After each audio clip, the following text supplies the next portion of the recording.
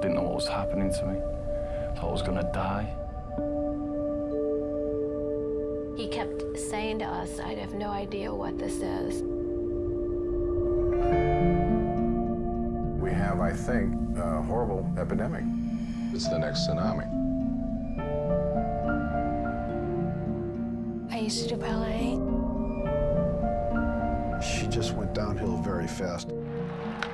I went from being a gifted athlete to there's times when it's hard to put a shirt on.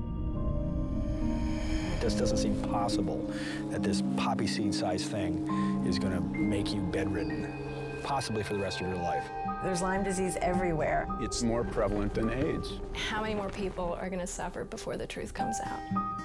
As citizens, we ought to be astonished and alarmed. The major medical journals have published that chronic Lyme disease is not real and it's a psychosomatic condition. I kept getting poo-pooed by the doctors. We don't think there's anything wrong with you. There is nothing wrong. There's no medicine for someone like you. They don't have any evidence of ever having had Lyme disease once. She shouldn't have had to die. We know about Lyme disease. It's something that we have a good handle on. Well, that's nonsense. Such a waste. Insurance companies trying to get rid of doctors who cost them a lot of money. What he'll do will be to cite that there's no such thing as chronic Lyme disease. They don't want to pay.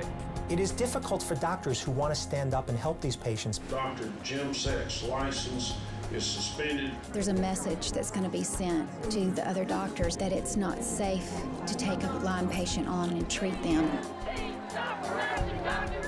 I had to fight for what I got. I'm glad to be here.